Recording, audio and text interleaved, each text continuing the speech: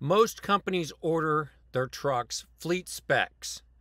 They order those trucks bare minimum because they want to get the job done, and they're not really worried about the creature comforts. I'm going to show you what the trucks look like when they're ordered by a truck driver. Let's talk about it. Coming up.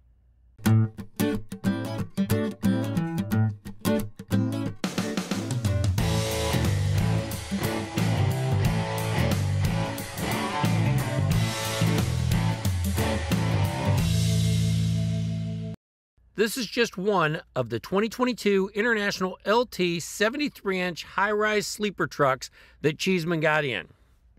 Who knows what the LT stands for? Throw it in the comments if you do.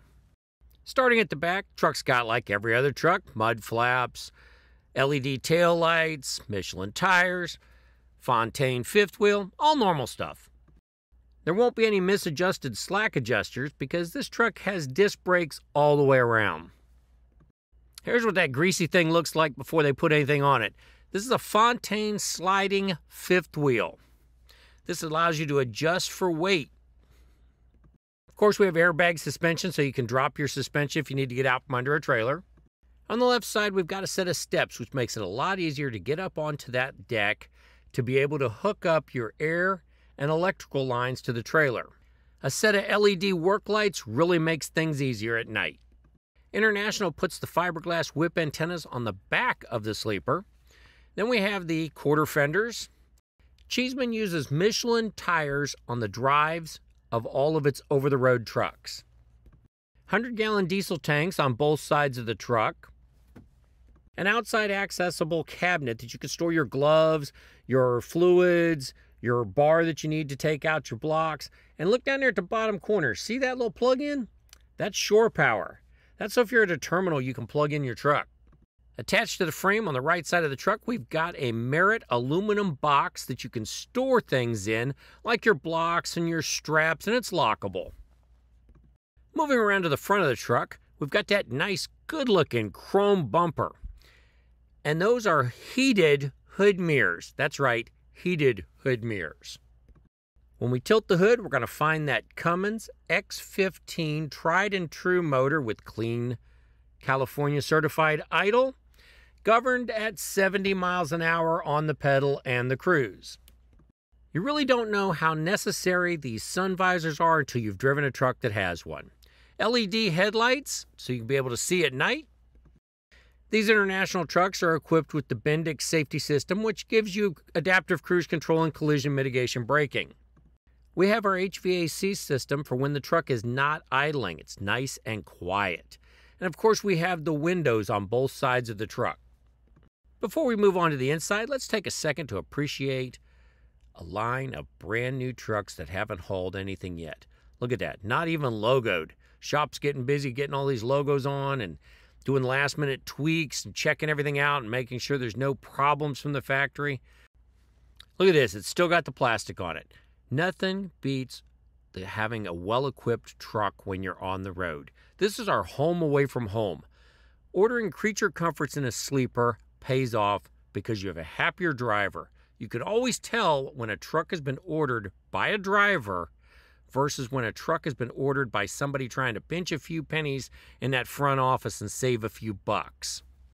In addition to the regular gauges, you've got the center part, which is digital. Now, these are from my truck, but you can see we can see our axle load, and we can also set up our own customizable gauges, along with weather and distance to empty.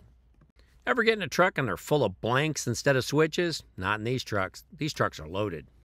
We've got a lot of buttons, gauges, and things to show you. Let me do it real quick. Got your trailer auxiliary. We got your lane keep assist cancel. We got your no idle auto start, a USB plug, a 12-volt plug, oil temperature gauge, and your charge.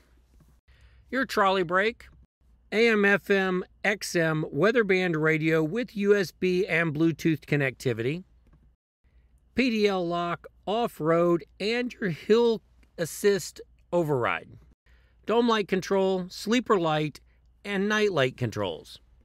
Suspension air dump, really important to have. Hazard lights or an eject button. The sleeper air conditioner and fan controls.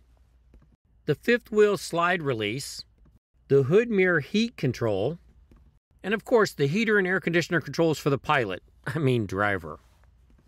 There are 3 12-volt outlets and 3 USB outlets, standard controls for the power door locks, power windows, heated mirrors, mirror controls to move them up and down.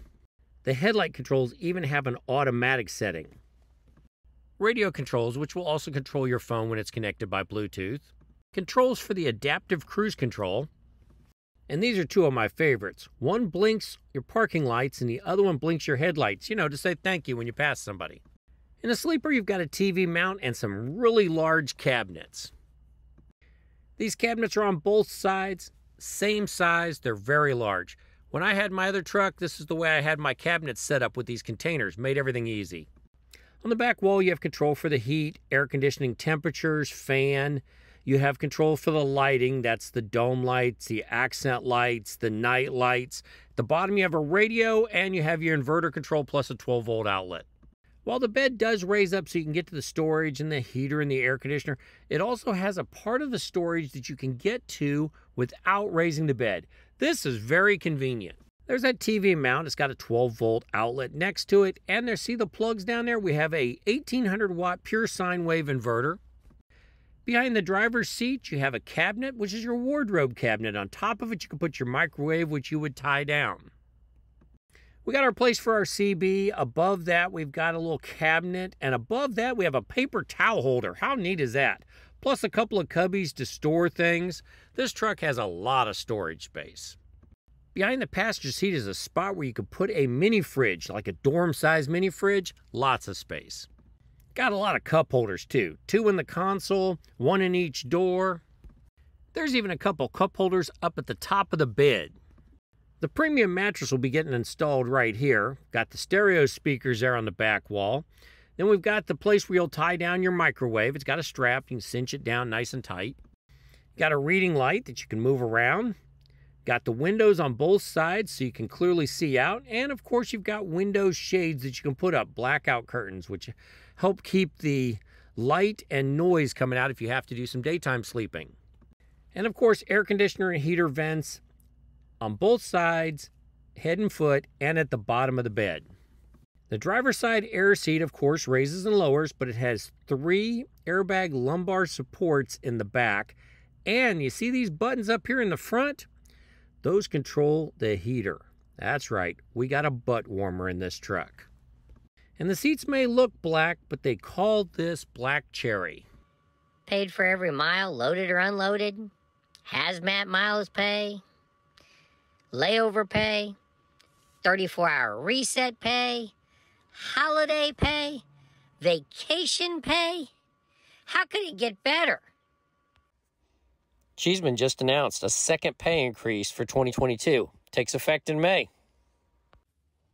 I guess the shop better hurry up and get logos on those new trucks.